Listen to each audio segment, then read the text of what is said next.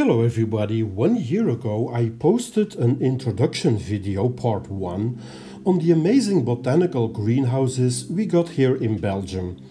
And I just realized that since then I completely forgot to post the second part, which is obviously the best part, because it shows all our houseplants in their natural habitat. And what's so interesting is that they have separate greenhouses here for each type of climate on our planet. So let's have a closer look together.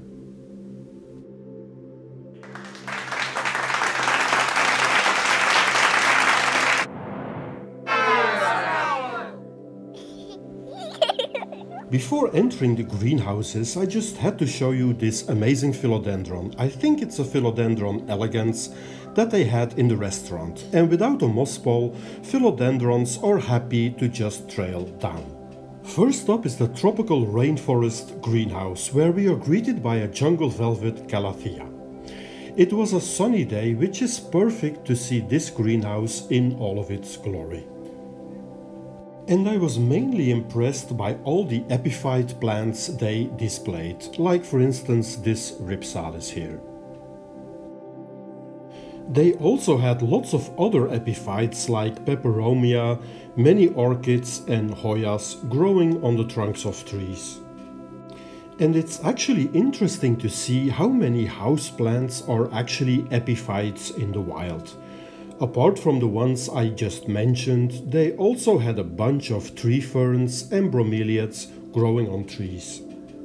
The good thing is that these epiphytes generally don't harm their hosts at all, so it's all good.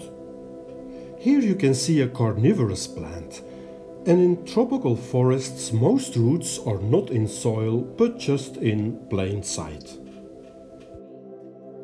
This ant plant has actual ants visiting its trunk, and this is, by the way, a fun and very easy care houseplant. I got one at home without any ants, obviously. This dizygotica or false aurelia is also quite a popular houseplant. Me, I find it quite tricky, so mine is growing in pon at home. And I'm pretty sure that you can guess from what plant these giant aerial roots are. It is of course the Monstera deliciosa. This Philodendron insigne is actually quite uncommon. This is the plain green one and not the purple one. And here we got a Philodendron melinonii hugging a very big trunk. And just look at all the bulbs of these epiphytic orchids. This Ctenanthe compressa is a clump-forming plant, also known as the bamburanta plant. Now the crown jewel of this collection is this very rare Kwango giant cycad, the biggest cycad in the world. It's native to Africa, fast growing up to 20 meters high. Even in this very humid greenhouse, this Dracena has lots of browning leaves, which teaches us that nature isn't perfect.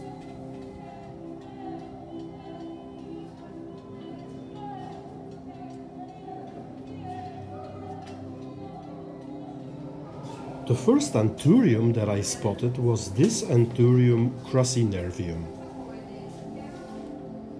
Now I was totally impressed by this gigantic philodendron, and if I had to make an educated guess, I would say it's either a maximum or an esmeraldense. These micro gamma ferns thrive in high humidity, and when they are happy they just start walking all over these tree branches.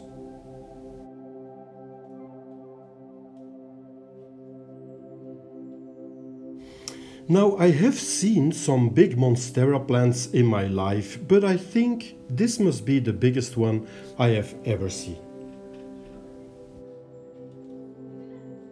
A somewhat lesser known jungle cactus is this beautiful Rhaphidophora crispata. This peperomia polystachya definitely merits its other name, which is button peperomia. And as you can see, the epiphytic plants definitely ruled this greenhouse. And by the way, this other peperomia here is a Peperomia glabella.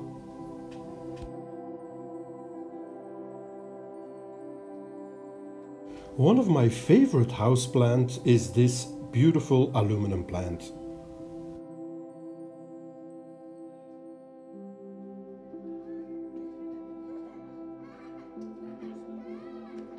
And what is not to like about this beautiful Philodendron gloriosum?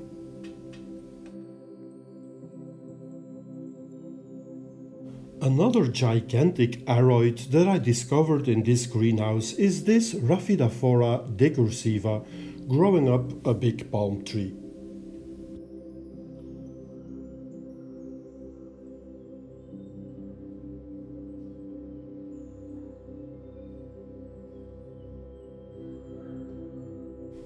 But to me even more impressive was this majestic Philodendron undulatum. Its aerial roots are thick as branches and the actual stem looks like a real tree. And only high up the tree that it's using for support it shows its beautiful foliage.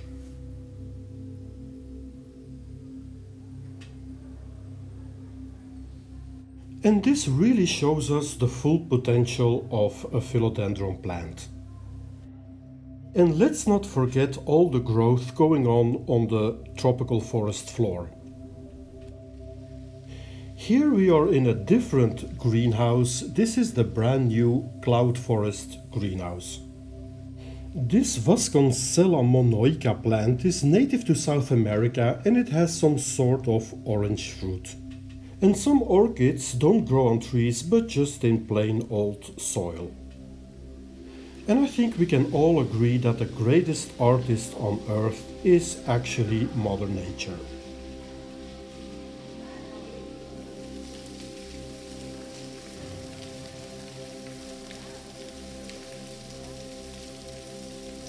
These beautiful Dendrobium orchids are native to Asia. I also noticed this rare species of spider plant. Now this may be a shady lady, at least she's wearing a beautiful flower. You can really tell that this cloud forest greenhouse was built just now, so I should come back in a couple of years to see how it changed.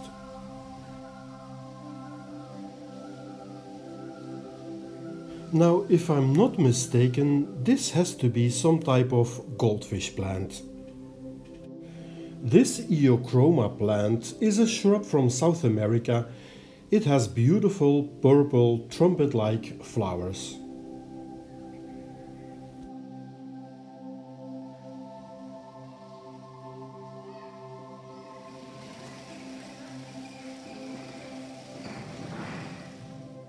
This Acanthus montanus plant is a mountain thistle and it's showing off some nice variegation. Now I don't know what aroid this is, but in my opinion this looks absolutely stunning. Now this trunk here might look totally psychedelic and artificial, but it's actually a real plant. It is the Titan arum, which is an Amorphophallus. Now at this moment the plant is not flowering, but it appears that when the flowers appear, they really have a bad smell. You could easily see that the plants were really doing well in the humid climate and some of them were even producing berries. And here we got a Colocasia that's actually growing in a pot. Another recently renovated greenhouse is this Mediterranean biome.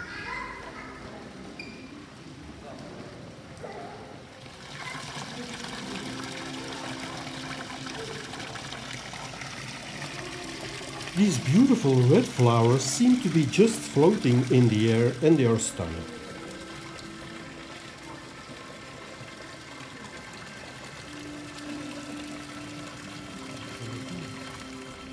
This giant succulent is a Crassula ovata, often kept as a houseplant too. This balsam spurge Euphorbia is native to the Canary Islands and the Sahara Desert. This beautiful plant is called a fan aloe, and it's native to only a few mountains in South Africa.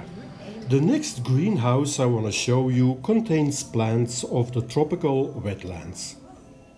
And sometimes a plant compensates its average foliage with just stunning flowers. This Clusia plant, that you can also keep as a houseplant, is all about the roots and just a little bit about the foliage. And here we got my nemesis houseplant, which is of course the Croton.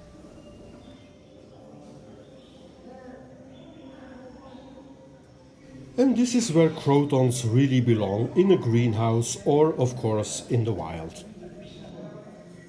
After the wetlands, let's go now and have a look in the desert. I have to say I really like the red edges on the leaves of this Crassula plant. This Euphorbia atrispina is a cushion type of Euphorbia.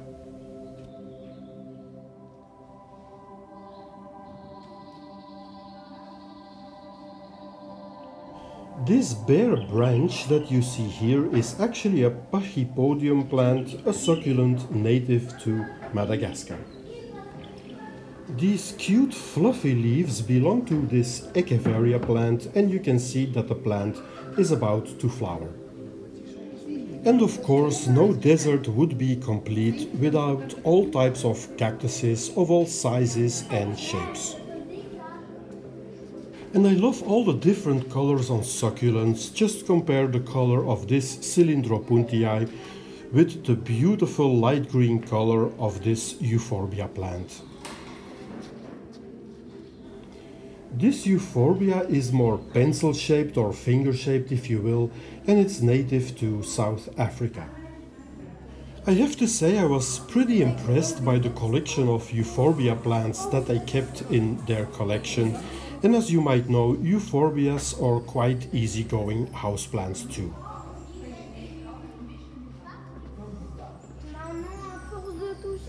And of course, what is not to like about flowering cactuses like these Mammillarias? They had a separate greenhouse for the subtropical rainforest plants. Now, I live in an apartment, so I can only dream about having a garden with all these plants and statues like these. They also had a section on the evolution of plants, from the oldest to the newest, starting with these living stones. Here you can see another very old plant. I think it's some type of papyrus plant. This trunk here is supposed to be a Sigillaria plant, but they are extinct since 400 million years, so I'm pretty sure this is a plastic one. Okay, that's all for today's video, which was the second part of my visit to the botanical gardens in Belgium. I hope you enjoyed the video. If you did, please consider giving it a thumbs up and or subscribing to my channel. For now, I wish you a very nice day, and I hope to see you back real soon on my channel. Have a nice day. Bye bye.